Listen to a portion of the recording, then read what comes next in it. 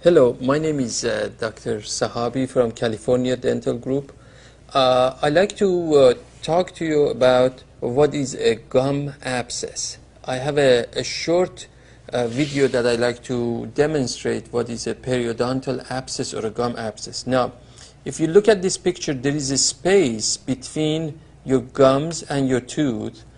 That is the area that is usually, if some food and some bacteria and some injury that happen to be in that area, it may cause a periodontal abscess. Now, we will show you what are the symptoms of periodontal abscess. Of course, pain and from biting or tapping. If you have loose teeth, if you have swollen gum, shiny red to blue gum around your tooth, you start having periodontal abscess or gum abscess. Now, these abscesses are usually around your wisdom teeth. Now, a lot of people that I know, that I see this very often, is around their wisdom teeth. When it's partially impacted, the gum starts to swell up around that area, and that's a periodontal abscess. Now, if you have some injury, or if you have food impaction in between your teeth, that also causes periodontal or gum abscess. Now, if you see that area between your gum and the tooth, the bacteria starts to build up. If there is food impacted in that area, the saliva cannot go in there and wash it off, so it becomes infected. Now, if you have something like a cut or an injury in that area, the bacteria can easily infect that. Now, that food that gets stuck there, it avoids the saliva to go in there and wash that infection off, so it starts to swell up.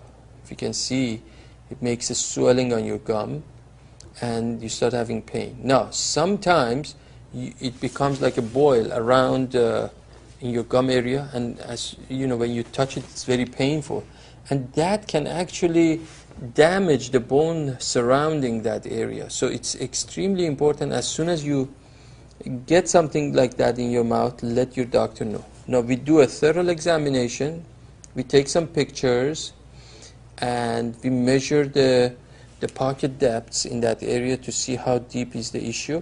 Now, the solution for that is very simple.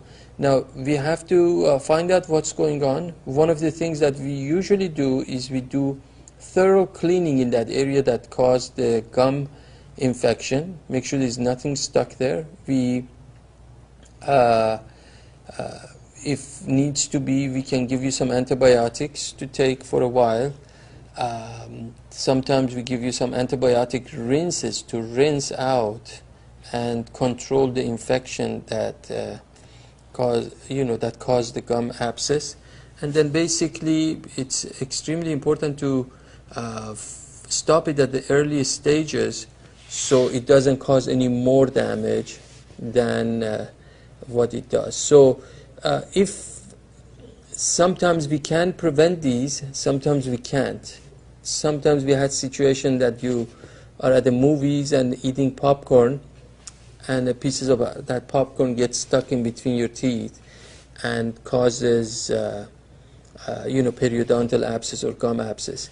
You try to floss it, you try to brush it, it doesn't come off. So just go to your dentist, and it's very simple. Sometimes we may need to put some anesthetic there to make you comfortable before going in there and removing the food debris. So we have more of these videos on our website. I want to thank you for your attention to this one, and if you have if you want to know more about these videos, please visit my website. Thank you.